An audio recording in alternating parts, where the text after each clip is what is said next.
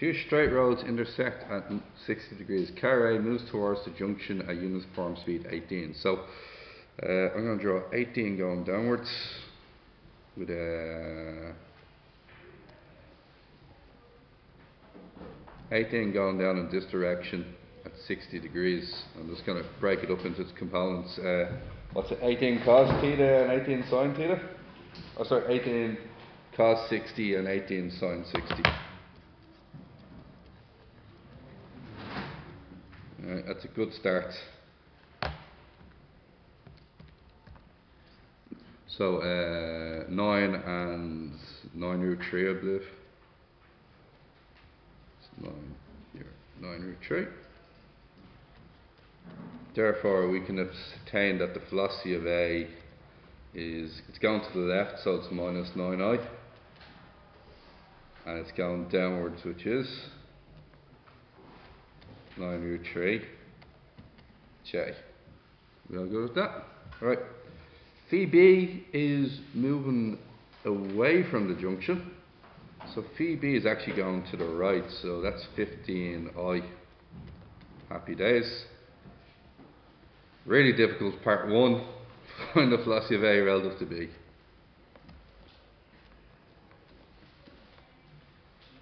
There you go. So you should all be that far along, we hope.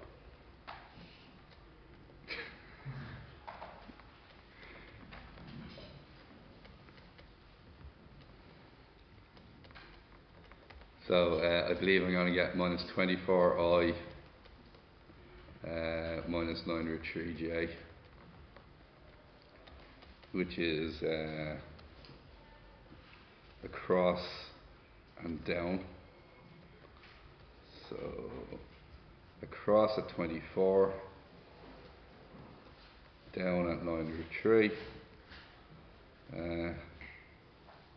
So I suppose I can call tan x equals 24, 9 root 3 over 24.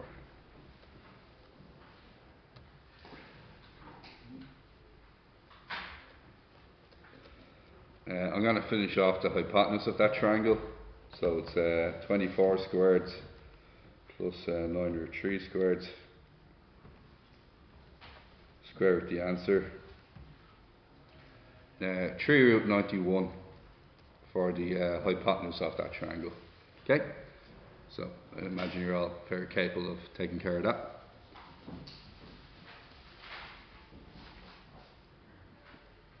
Alright, let's mask on if we can. Okay? Now, next thing.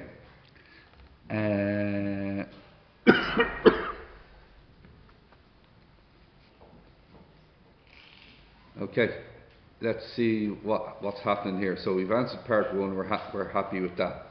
A is 350 meters and A is 350. B is 150. At a given moment. Calculate the time interval in seconds until the cars are nearest each other, equidistant from each other. Alright. Does anybody remember my trick? What is the trick I do every time? I move one of them to the intersection. Which one do I always move to the intersection, regardless of the situation?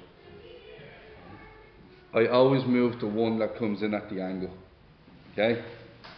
So, I grab A, and I go, okay, how fast is A going?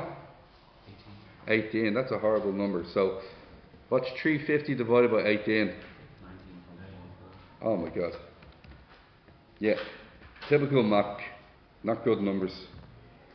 So, that's brilliant. Alright, so at a t value of 175 use fractions over 9 in the future, that's the t value it takes for 300 for A to get to the intersection. Is that okay with you guys? Now, in that time, how far has B travelled? 175 over 9 times 15. Yeah, 15 times 175 over 9, plus the original 150, you're away from the junction. So put that all into your calculator. and it's going to be a good old-fashioned Mach number of 1325 over 3. Alright, let's recap where we are right now. Where are we at this point in time? Okay, so what has actually happened? Who's at the junction? A. B is off into the distance. What's the distance between both cars? 3, 2, 3, 5, 2, 5, 3. Yep. Great round number, isn't it? Okay, awesome. Now, what's the issue here? What direction is our so which one's fixed to the spot? We have VAB, don't we? So which one's stuck to the spot? B. B is the one that can't move. So I'm just using this red line to indicate that B can't move. What direction is A moving relative to B? Southwest. Southwest.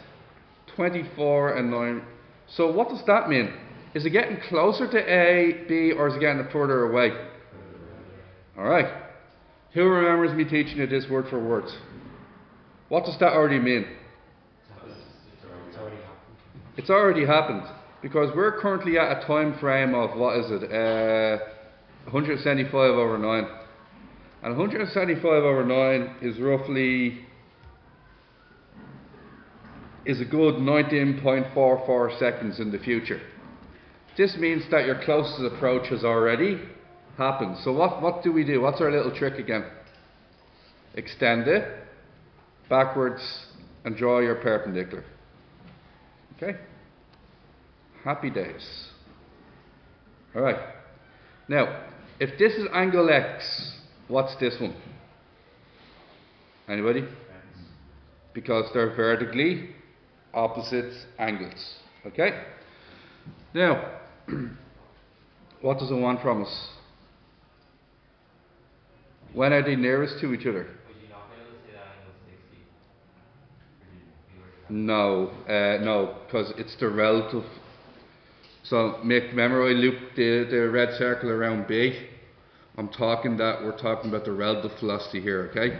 And the relative velocity is tan x equals 9 root 3 over 24.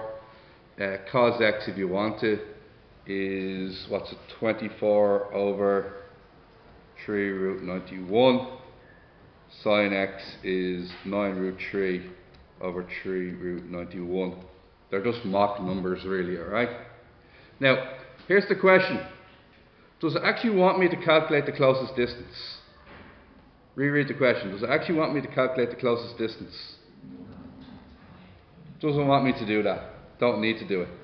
So what do I actually need to do? I'm going to calculate the green distance, alright?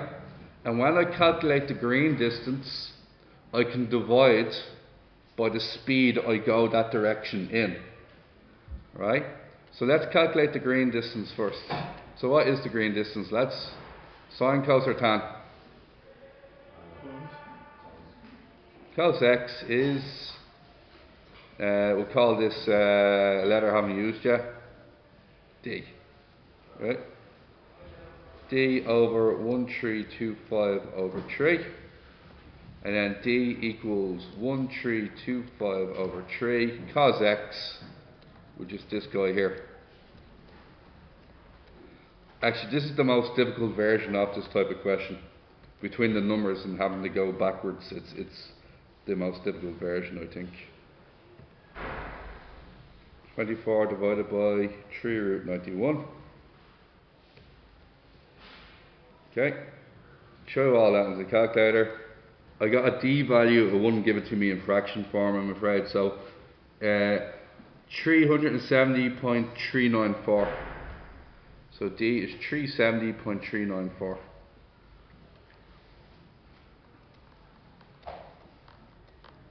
Okay, now that's the distance A covers relative to B. What speed is A going relative to B? We have it here. 3 root 91. So get your answer and divide it by 3 root 91.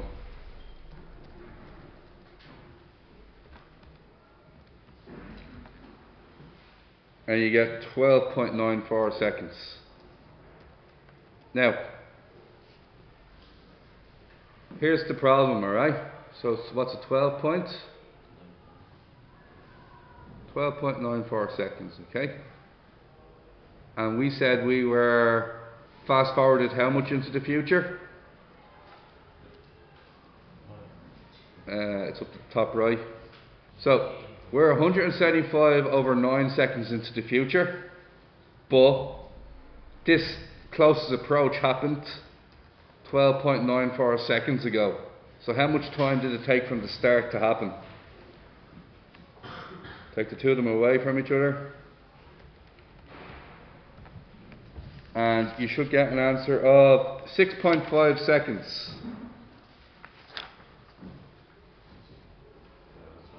Yep.